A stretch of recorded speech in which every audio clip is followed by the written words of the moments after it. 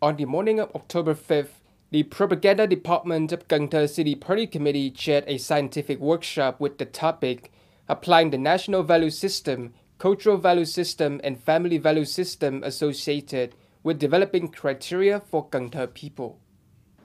The conference seeks to contribute to the clarification and development of cultural connotation, as well as to recognize and truly appreciate the cultural standards and values of Vietnamese people in general and the people of Cần Thơ City in particular in the modern day. It now satisfies the criteria for the nation's sustainable development, affirming that the value system is the core, the foundation that creates the appearance of culture, and the cultural identity of the nation that we need to preserve, continue to build, and promote. It is also a forum for cultural researchers, experts, scientists, and managers to exchange opinions and research on the current situation and issues raised in developing cultural value systems.